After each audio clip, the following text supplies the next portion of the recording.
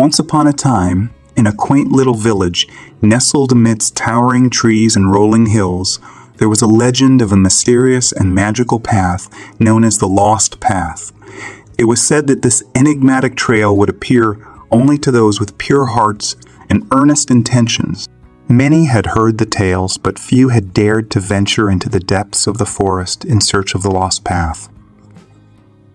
However, one young girl named Elara was determined to uncover its secrets. She had a kind heart and a thirst for adventure, and the stories of the path's enchantment had captured her imagination. On a misty morning, as the first rays of the sun pierced through the canopy, Elara set off on her quest. Armed with a simple map passed down through generations, she entered the dense forest. As she stepped between gnarled roots and ducked under overhanging branches, the forest seemed to come alive around her. Birds sang melodiously, and the rustling leaves whispered in harmony, as if guiding her way. The journey was not without challenges. She encountered thickets and treacherous terrain, but Elara pressed on, her determination fueled by the belief that the lost path held something precious, something that could bring happiness and harmony to her village. Days turned into nights, and nights into days, but Elara refused to give up. The trials she faced only strengthened her resolve. The forest tested her, but it also revealed its wonders, with sparkling streams and breathtaking vistas that seemed untouched by time.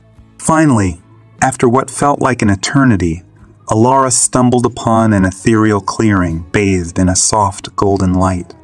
In its center stood a magnificent stone archway, overgrown with vines and adorned with ancient symbols.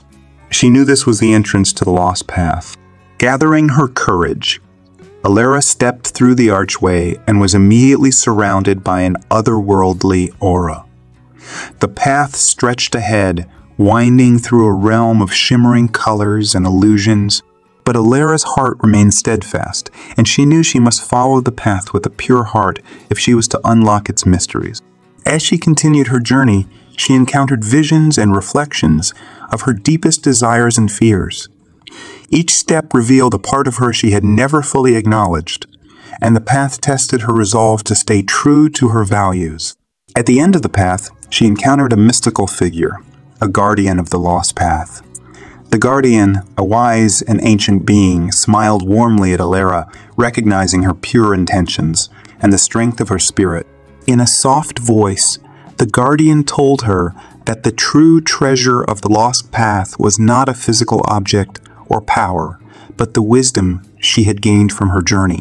Elara felt a profound sense of fulfillment and peace wash over her as she realized the significance of the guardian's words.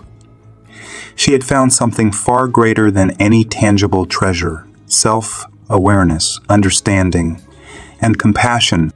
With newfound wisdom and a heart filled with gratitude, Elara retraced her steps through the lost path, emerging back into the forest.